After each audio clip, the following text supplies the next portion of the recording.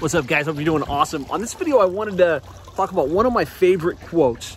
And it's a simple quote, but the quote is, what gets measured gets done. And I like to add to that, what gets measured gets done and always improves. And I found that to be really powerful in my life and in my business, is that what I take time to track, take time to measure, what I take time to kind of write down, always gets more attention. And where attention goes, energy flows and results show.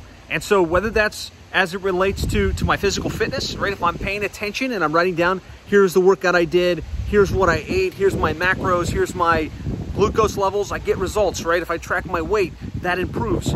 And the same thing happens in business, right? If I'm clearly tracking, here's my goal, right? Here's how many clients I want, here's how much revenue I want to have, and I've got that plotted out, and I'm marking it down at the end of every week, at the end of every month, and I'm keeping it front of mind. Because my attention is going there and my energy is going there, the results are there and there's momentum and growth.